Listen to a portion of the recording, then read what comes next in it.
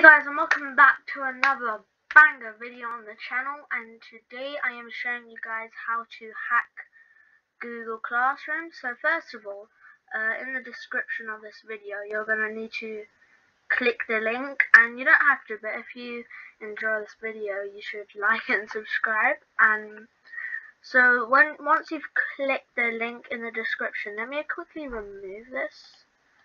Okay, I just removed it.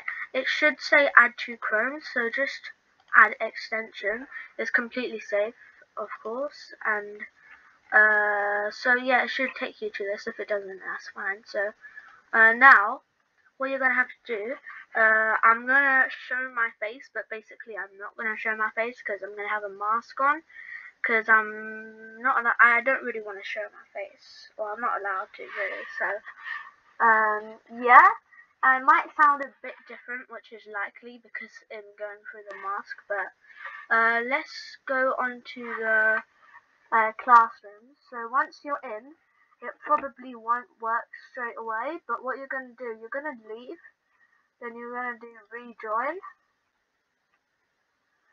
then you're going to join your meeting, and then now once you're in, what you're going to do, you're going to want to go to the side. It should show a bar. So my favourite one is actually donation. Is quite cool. You can just troll your friends or something. You can try freeze, where it just freezes your camera. And then if you unfreeze, you can do inverse.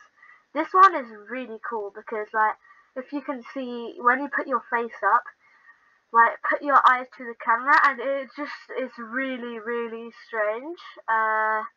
So it looks really weird, and yeah, so you can do freeze here. Yeah, and that's it really. There's a lot more, like you can, oh, I need to unfreeze for this to work. You can pixelate your camera. If you, it will do something if you turn your background off. I don't have it off, and then like you can freeze again. It's really cool. You can do it like as in a 3D movie. You can, yeah, there's a lot of stuff you can do. So thank you guys for watching, and bye.